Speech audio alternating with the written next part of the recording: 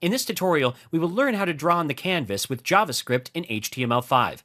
The canvas is an element of HTML5 that is used to draw graphics through scripting, commonly with the help of JavaScript.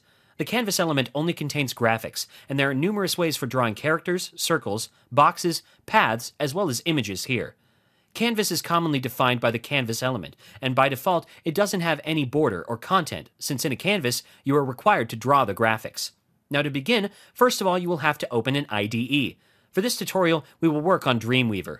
Now from the menu here, choose HTML, and over here for the main code, a basic canvas can be made through this code, where the ID myCanvas is given over here with the style attribute, which is used to define the border of the canvas.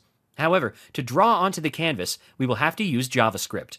Here, first we will locate our canvas by defining a variable c and initializing it with the values fetched by document.getElementById. Now the variable c has all the attributes which are inside the canvas.